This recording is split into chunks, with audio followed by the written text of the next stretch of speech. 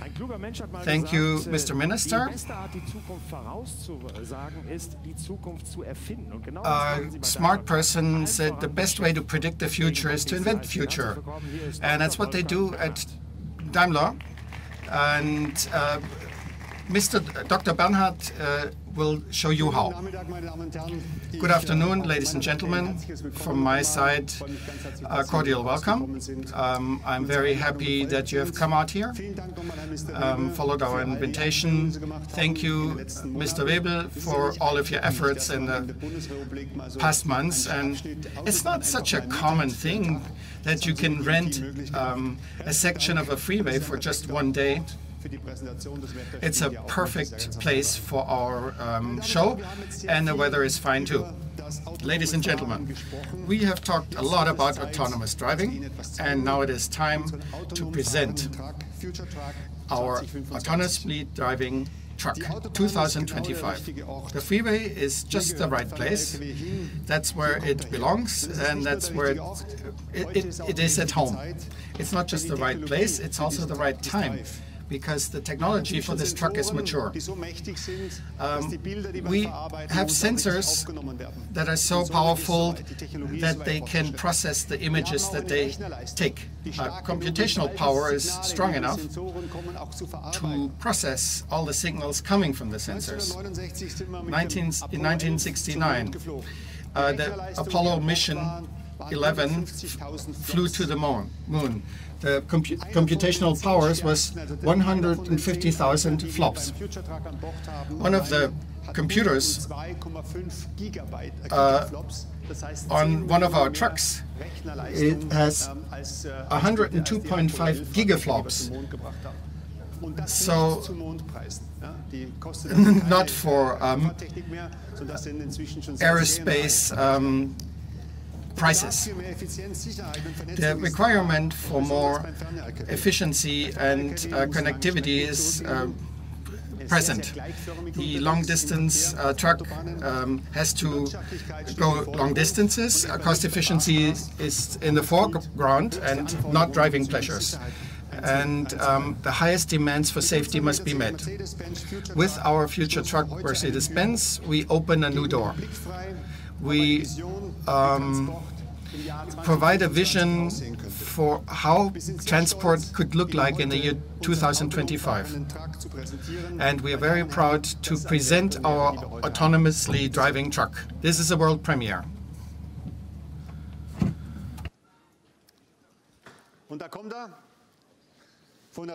Here it is.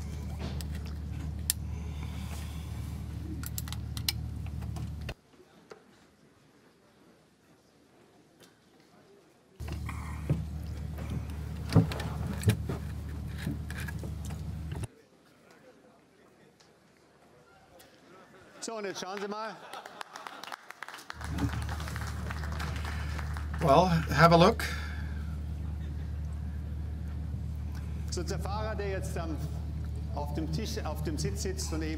The driver on the seat lets the autopilot do all the work. You can see how the steering wheel just turns slightly and adjusts itself.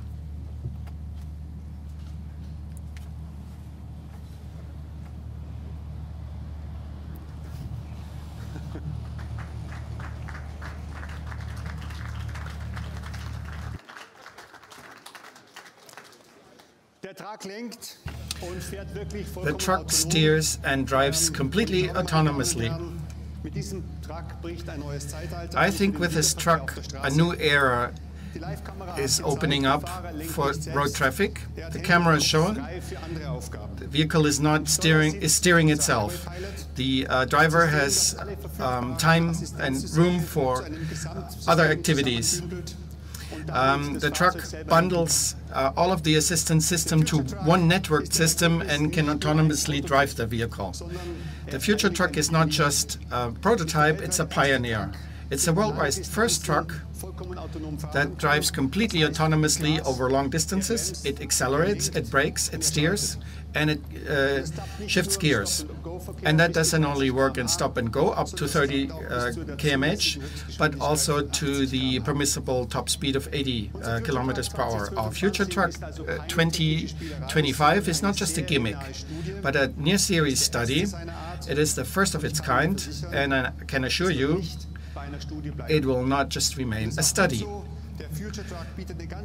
It is good because the future truck offers a number of benefits for the driver, the forwarding company, and society. Let me show you some of the benefits for the forwarding company. It lowers the cost for fuel.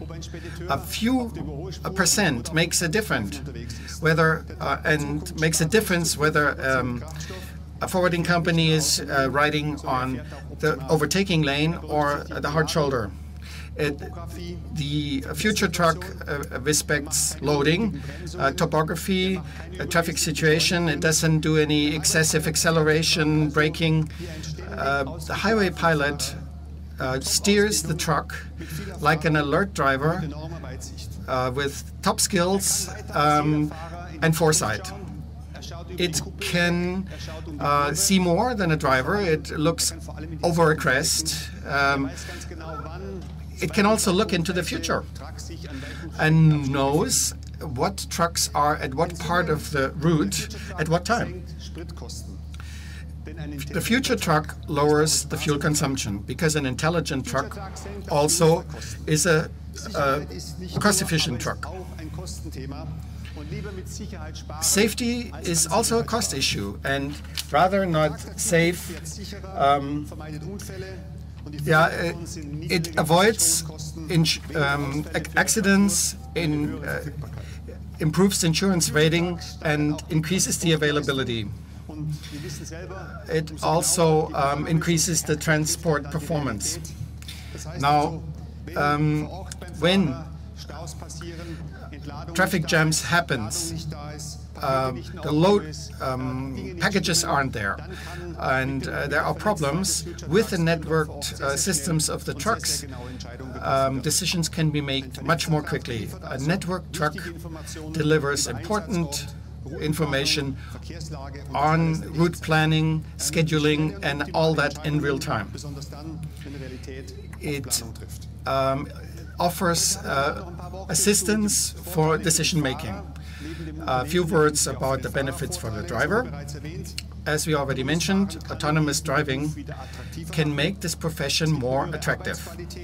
The work situation quality is enhanced. There's a mobile office for the driver. He can do his invoicing and no longer needs to do it on the weekend. Breaks can be planned better. For example, he can book his parking space and his schnitzel at the rest stop and his shower. Also, scheduling work can be done from the cab, communication with the customer, and can develop as a delivery man to the transport manager. Altogether, there are better communication opportunities. Truck drivers are usually away from their friends and families for a long time. Nowadays, with modern media, he can use web telephones, and young people chat and text with their iPhones. They don't want to be isolated, sitting in a cab for 9 hours a day. They would like to be in touch with the outside, and this offers a lot of potential with the autonomous truck. It also has the potential to enhance the job profile of a truck driver. Also for the society, less jams, less emissions, a step towards accident-free driving. Most accidents happen because drivers are distracted. Major distractions are texting, eating, drinking, phoning, but anticipating autonomous truck can avoid that. Truck reads traffic signs, speeds, it warns the driver about tailbacks of traffic jams and avoids rear-end collisions. We lead our assistance systems to an integrative system and come closer to our vision of accident-free driving. 2012, we had about 600,000 kilometers of traffic jam. A traffic jam 15 times around the world. Jams in our private life are a problem, but if our customers are in a jam, they lose money. Also, jams burden the environment and our economy. The networking of our trucks improves the traffic flow. Traffic guidance systems bypass trucks or distribute them so they won't all end up in a bottleneck, and a jam can be avoided. So available capacities and roads can be utilized better.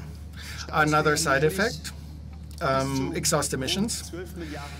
During jams, 12 billion liters of jams are burned off during jams, and that's a huge amount of CO2, and we can save on that. And last but not least, autonomous driving has an economic benefit, both for the forwarding companies who will be willing to pay for that.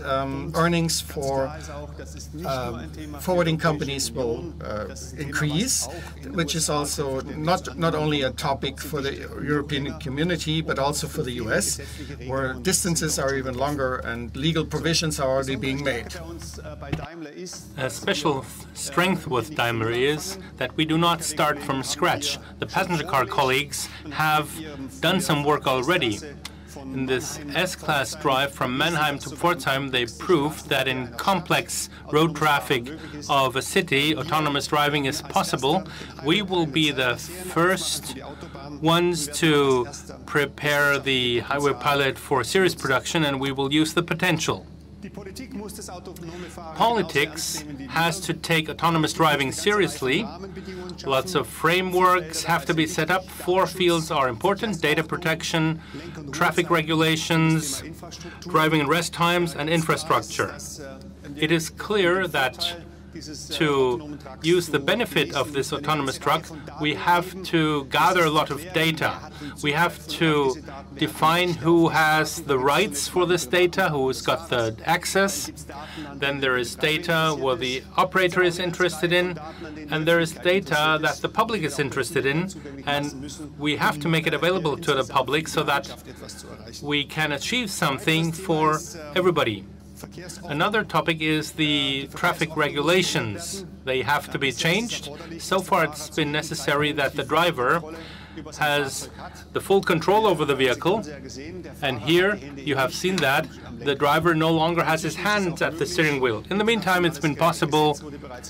The international legal framework has been changed, that the driver can leave the control of the vehicle to assist systems. Now, this international law has now to be translated into national law, and I think we can achieve that by the end of the decade. The Americans have shown us that this is possible.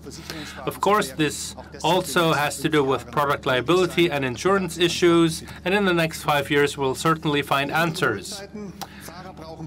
Driving and rest times, drivers need a rest, but can the driver relax only at the rest area? Well, maybe he can use infotainment on board. We have to discuss about that.